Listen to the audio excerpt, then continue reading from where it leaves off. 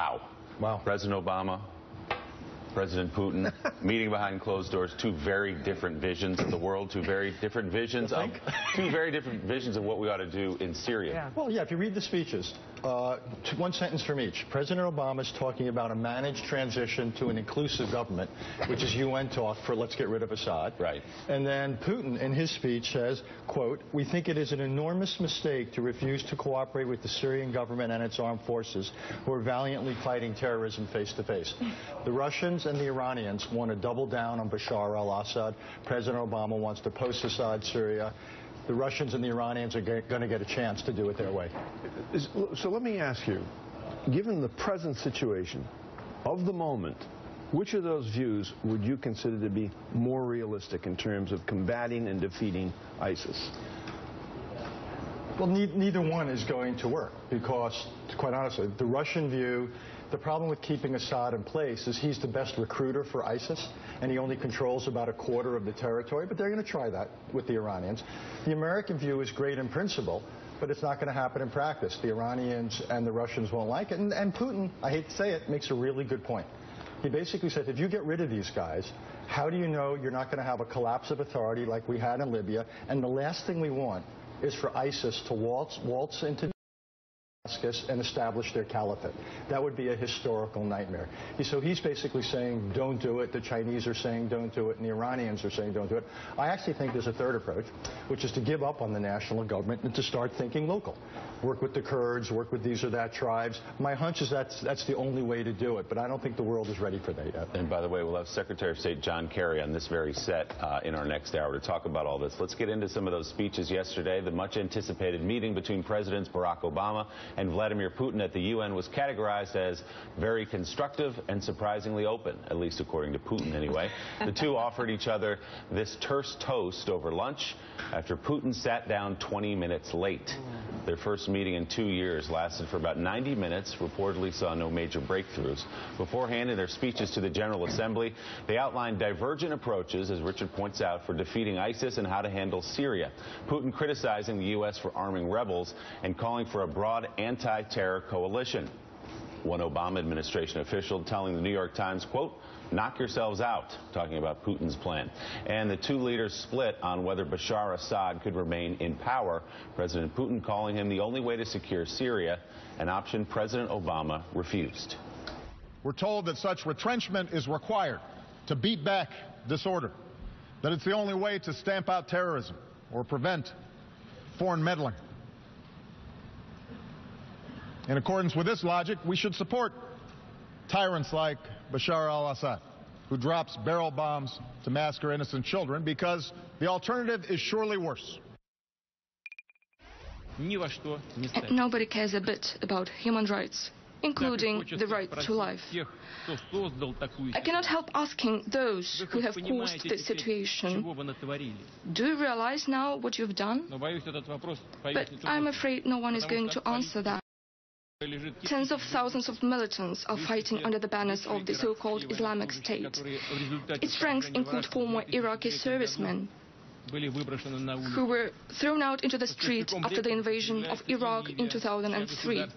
Many recruits also come from Libya, a country whose statehood was destroyed as a result of a gross violation of the UN Security Council Resolution 1973. And now the ranks of radicals are being joined by the members of the so-called modern Syrian opposition supported by the Western countries. First, they are armed and trained, and then they defect to the so-called Islamic State. President Obama also taking the fight to Vladimir Putin in his own backyard, calling Putin out directly for annexing Crimea. We recognize the deep and complex history between Russia and Ukraine. But we cannot stand by when the sovereignty and territorial integrity of a nation is flagrantly violated.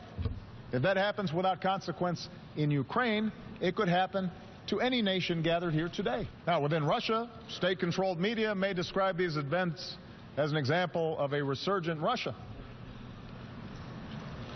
A view shared, by the way, by a number of U.S. politicians and commentators who have always been deeply skeptical of Russia and seem to be convinced a new Cold War is, in fact, upon us. And yet look at the results. Richard, that's a hell of a prelude to lunch. The two guys going after each other like that, and then they sit down. What's it like in that meeting for 90 minutes after they talk about each other that way up on stage? As a rule of thumb, when you show up 20 minutes late for a meeting with the President of the United States, it's a diss. The body language between the two is terrible. Putin gave a speech yesterday that he's been waiting for a decade to give. He stored up every chestnut from the Iraq War in 2000. To Libya, to everything the United States has done and hasn't done, and basically said everything that's going on in the Middle East is your fault. Who are you to preach to me? On the other hand, what Putin did, I don't know how you say. Have you seen that before, though? Can I ask you, have you ever seen a smackdown like this between two superpowers at the UN before? Well, yeah, Khrushchev had a pretty good smackdown when he banged the shoe on the table. But is the difference, though, I mean, one of these leaders is putting armies behind their words, and I mean, on the world stage, who has more credibility right now, Obama or Putin? Whose actions match their words? Well, Obama has a tremendous problem where his credibility took a major hit because of Syria. Putin is seen, he doesn't have the capacity of Obama, but he's seen as somebody who's tougher. Look what he did in Crimea. Look what he's now doing in Syria. So what you have is the basic breakdown of this relationship. Putin's going to get his way in the short run in Syria because he's going to be willing to do things. And we're saying, as you heard that some anonymous staffer say, knock yourself out. That's not exactly diplomacy. What we're basically going to do is take a back seat. We're going to let the Russians, the Iranians try to buttress Assad. He'll be in charge of his little chunk of Syria, but he can't establish control over most of the territory. This is one of 4 failed states in the Middle East, along with Libya, along with Iraq, along with Yemen. This part of the world is fast unraveling, and nothing happened yesterday that is going to change that trajectory. But isn't the U.S. in effect saying, we can't solve Syria, you solve it? That's what knock yourself out means to me, and it's making the best of what is a bad situation. No, we're saying we can't solve Syria, you can't solve Syria, go try and fail, and then when you're done failing, let's talk about getting a post-Assad government that enjoys potentially broader support. One way or another, Syria is going to be a mess, not just for months or years, but I think for decades to come. And ISIS is going to be able to operate out of Syria. All right, before we get to Katty Kay in Washington, though, who has a question for you, Richard, can you explain briefly Russia's endgame in Syria, the United States' endgame in Syria? Russia's endgame is to bolster this government and gradually have this government be able to reestablish authority over the territory of Syria and decimate ISIS. Russia doesn't want ISIS to come home to Russia. There's 2,000 Russian Chechenian fighters there. That's Russia's idea, to basically expand governmental control.